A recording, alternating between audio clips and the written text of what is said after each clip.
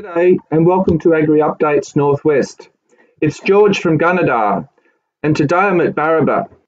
We have the field day that's run by Heart Rural in conjunction with the Grassland Society of New South Wales, National Landcare Program, New South Wales DPI and Local Land Services. Andrew, who's the agronomist here, has been providing an update of the Tropical Pasture benchmarking project, which has been running here for a couple of years. It's been quite a concerted effort to set up the demonstration and undertake the monitoring. We looked at some of the gaps in our knowledge base around the production and management of tropical pastures.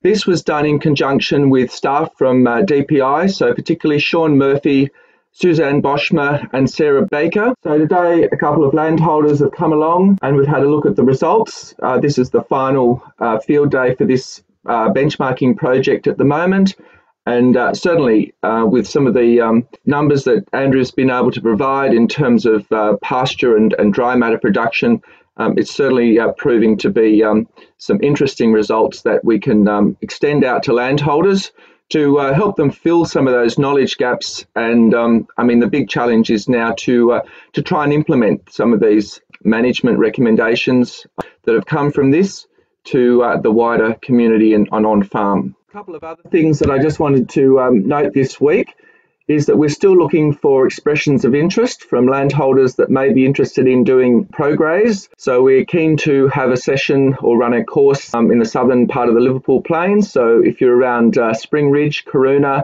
Corindai, Willow Tree, so we're keen to get 12 to 15 people along to make it a really good course. So you can check out our website or contact one of the staff at Local Land Services offices if you're interested in registering for that course. We're looking to try and commence that around May. The other thing I wanted to mention is that we're seeking expressions of interest from industry groups, landcare groups for our National Landcare Program funding. So the key outcomes from this are assisting groups, landholders to adapt to climate variability and market demands.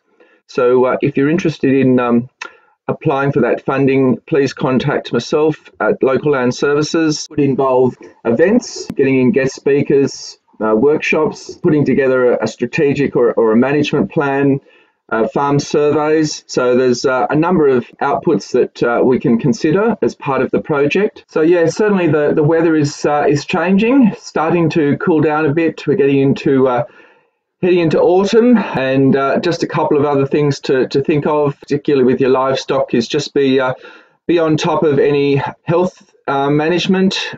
So it's important to be up to date with any livestock vaccinations.